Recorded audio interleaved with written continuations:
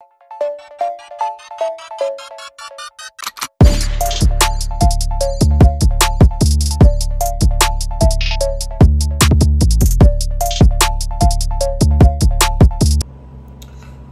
right, what's going on, YouTube? My favorite YouTubians.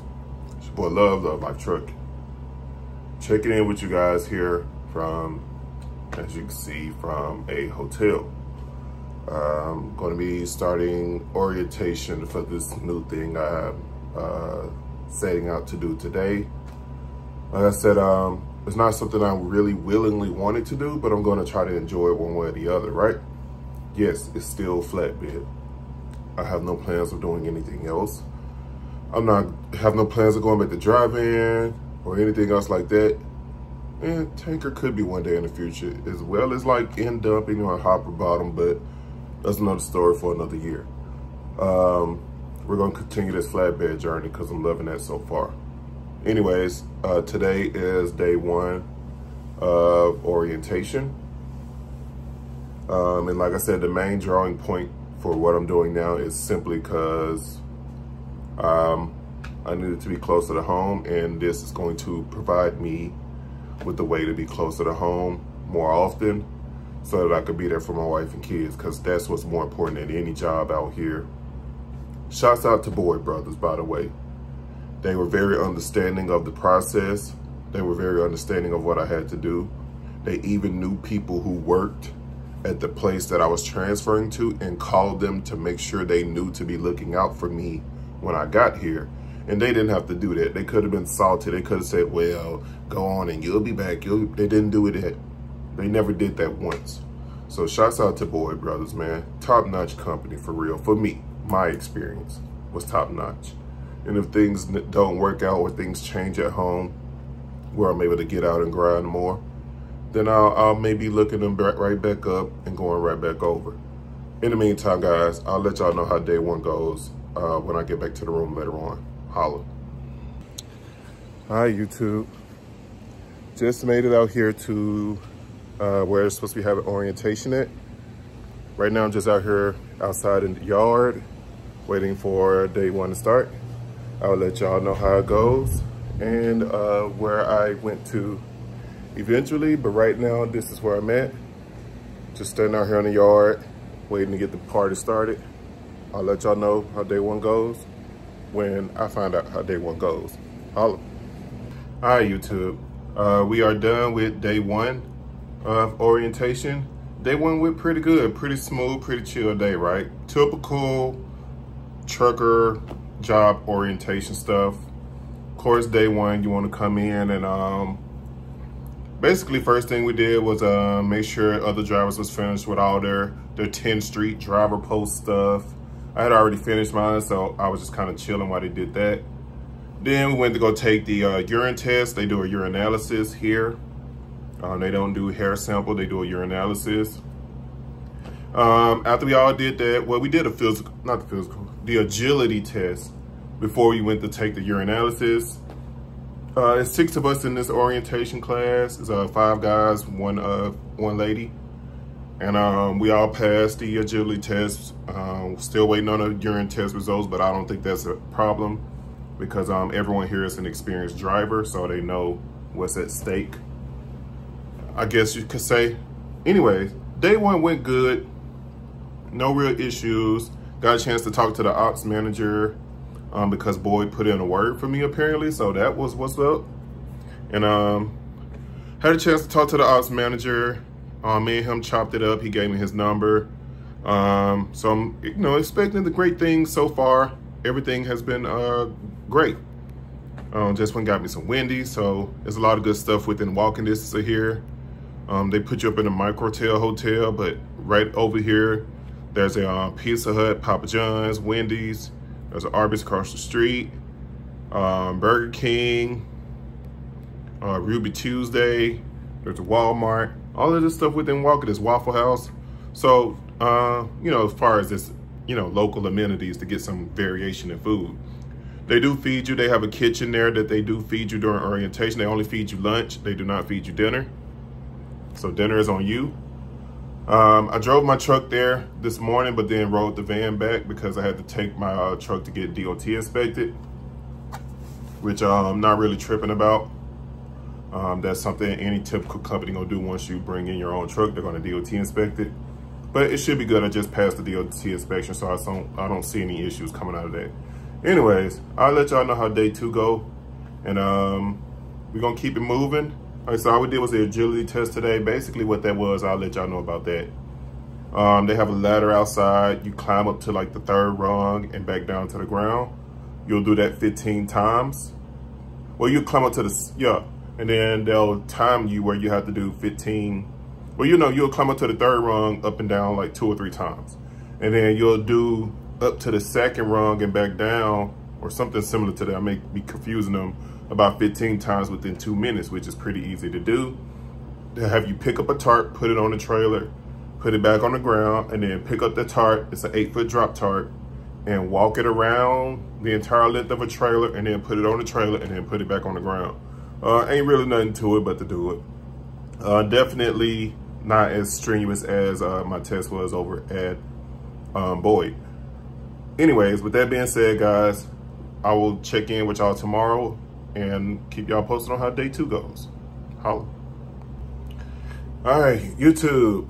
Day 2 of orientation has wrapped up. I'm back here in the room. So today, basically what we did today is went outside, basically went through a simple, basic tarp folding class to show you how to do a different style of folding tarp than I was used to. What they call like an airplane tarp fold. So I did do that. That was interesting just to learn that much. You know, it's a mixture of us and some of the cats that are going through their beginner flatbed training class. So we basically tarped the load, untarped it, rolled up the tarp, and that was pretty much it. Other than that, today was basically, you know, typical orientation day, right? Sit in the class, you do some paperwork, you go over some PowerPoint slides, people give, you know, their speeches, and that's about it. So day 2 was pretty smooth. No real issues there. We lost one. We started off with 6. We're down to 5 now. Unfortunately, the young lady that was in orientation class with us, she didn't return today. I believe she got sick, so she ever runs across this, I hope you feel better. If you haven't felt better by the time you ever would see it. Anyways, so day 3 is tomorrow. Basically with day 3, I think we're going to be doing logging into all the company apps, right? You know, every company has their apps they want you to log into for payroll and dispatching and you know, Weigh My Scale and the Wix Car Control app, all that different type of stuff you log into with every company you go to. So we'll see how that all plays out. So far, company definitely seems interesting. It seems like they'll be able to do what I need them to do, that as much as I love Boyd, I couldn't get done as much without sacrificing income, which was get home when needed. And like I said before, I don't need to get home every weekend. My wife don't need me home every weekend, but it's a permanent fix to a temporary problem, because the temporary problem is that, you know, my wife needs me home, and I don't really need to explain much more than that to, you know, to Boyd or to anybody on YouTube for that matter. My wife needs me home. I'll change whatever I need to make sure I accommodate that. Ain't really much else to say. Day 3 is tomorrow. I'll let you guys know how day 3 of orientation went and what to look forward to. So see y'all tomorrow. YouTube. All right, so I'll tell y'all about how days 3 and 4 went of orientation here. So yesterday had a DOT officer come in, talk to the class, basically ask some questions. You telling them what they look for when they do DOT inspections, how they determine the inspections, what would cause them to pull, can't talk, what would cause them to pull you over, how things can escalate. For example, they can pull you over with the intention of doing a level 3. Depending on your attitude, they do have the, I guess, the discretion to scale that up to a 2, then a 1. You definitely don't want the level 1 inspection. That's that white glove inspection.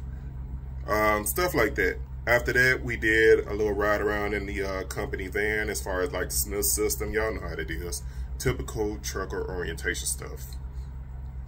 And a few PowerPoints.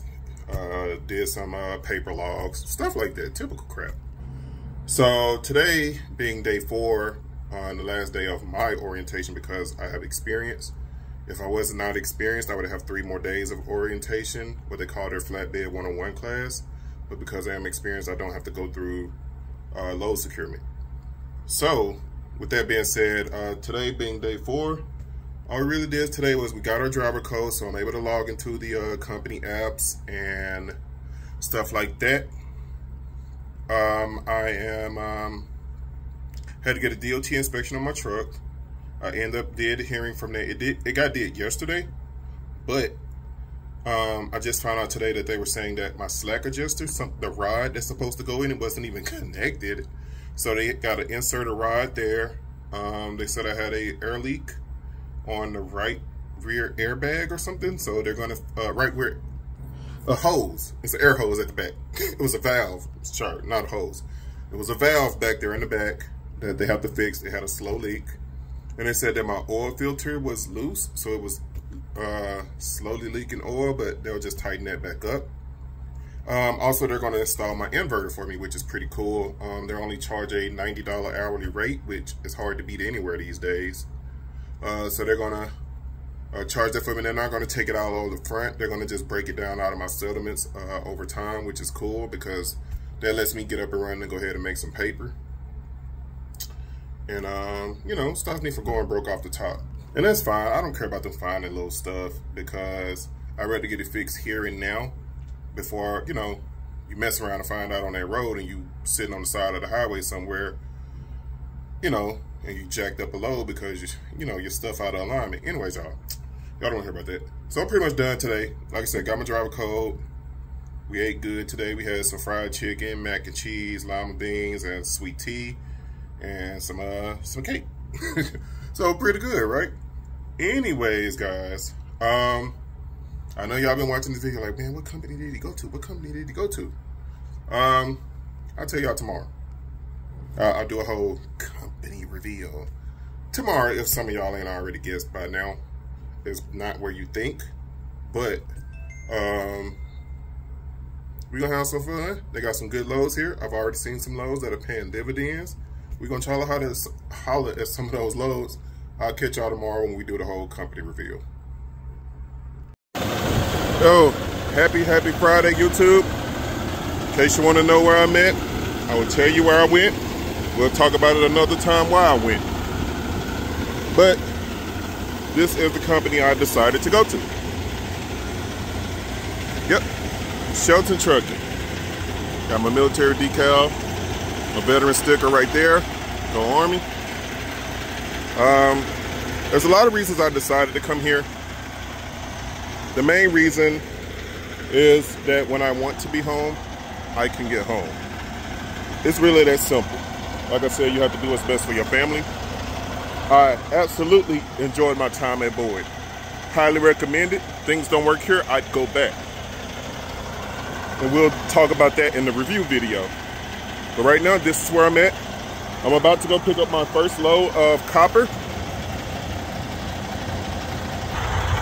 So yeah, I'm about to go pick up my first copper load. Gonna go hook up to an empty trailer. They do a lot of copper here, and steel and lumber, of course. So I'm about to go hook up to my go hook up to an empty trailer over here that they're finishing up in the shop. I'm gonna hook up to that. Go preload some copper. Go get some copper loaded at the port in Panama City. And then I'm gonna bring it back here, and then they have a preloaded copper here that I'll run over to Carrollton, Georgia. And from there, I'll be picking up a load in Axis, Alabama tomorrow. I'll go home with that load, get up Sunday, and I'm sliding to North Carolina. Same old journey. Ain't nothing changed but the name on the side of the truck. The journey still continue though, and I will holler at y'all on the next episode with Drake Mosey.